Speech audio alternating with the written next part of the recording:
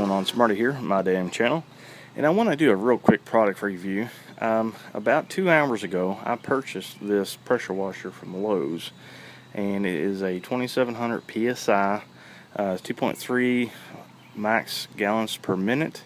It has the Briggs & Stratton Professional Series engine on it, 7.75 foot-pounds of torque, 175 cc. I don't know what the horsepower is on this thing, but if you go back here, I want to show you the sticker, maybe, with that serial number information on it, and it says it's made in the USA and has some type of special service maintenance thing with Lowe's. And I purchased this because I was impressed with how well it looked like it was made, and it looked kind of cool. Nice powder coat finish, gas engine, blah blah blah blah blah.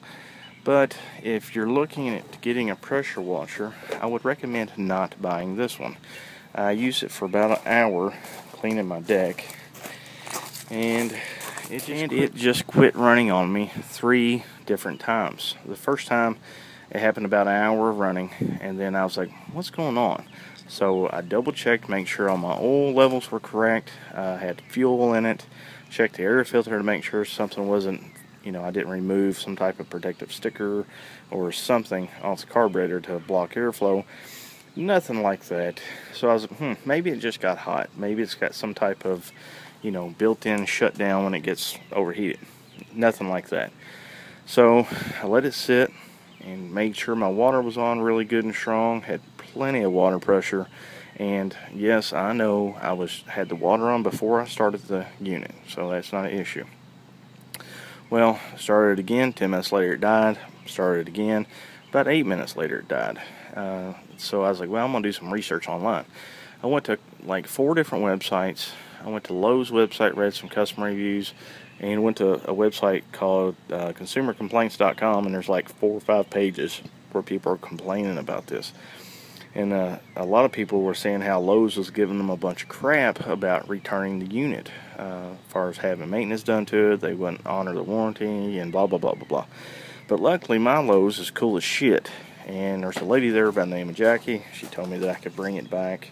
She'd give me my money, no questions asked. Which really a shame, because I really like this pressure washer.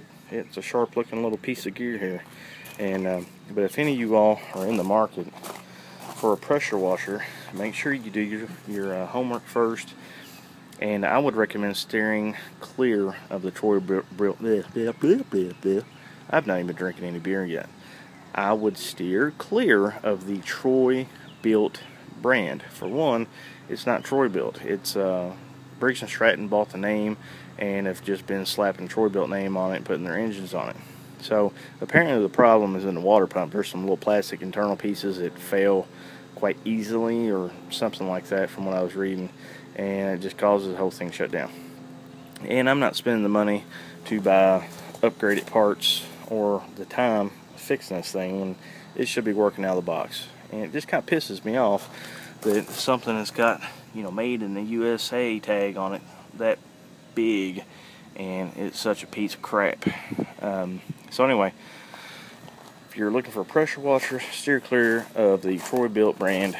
And so now I really don't know what I'm going to do.